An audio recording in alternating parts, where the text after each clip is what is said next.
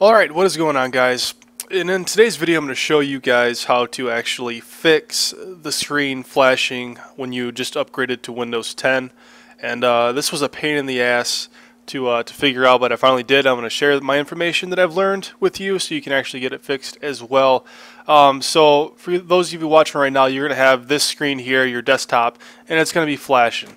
It's going to be going black, then back to this, black, back to this, like repeatedly. Sometimes it'll stop, then it'll come right back and just keep flashing. You can't open anything, you can't do anything. What you're going to want to do and need to do is get it into safe mode. And what you're going to do is Control-Alt-Delete, okay? And then on the bottom right corner of the screen, I'm not going to do it now because I'm afraid my recording program will stop recording, is going to be the power button. You're going to click that.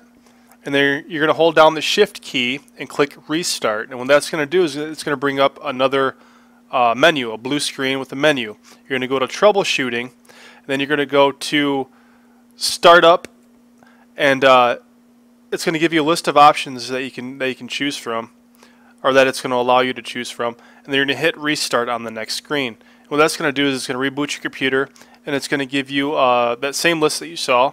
It's going to give you a menu. You're going to hit F5 for selection number 5, which is safe mode with networking. And what you're going to do once you boot up in safe mode is you're going to hit the Windows key and R, so you open up the Run tab here, and you're going to type in msconfig.exe. And once this is open, you're going to go to Services, and you're going to click this Service tab up here so it alphabetizes everything. And what you're going to want to do is you're going to want to go down to Windows, and you're going to want to untick Windows Error Reporting Service. And there was one other one, Problems, where'd it go?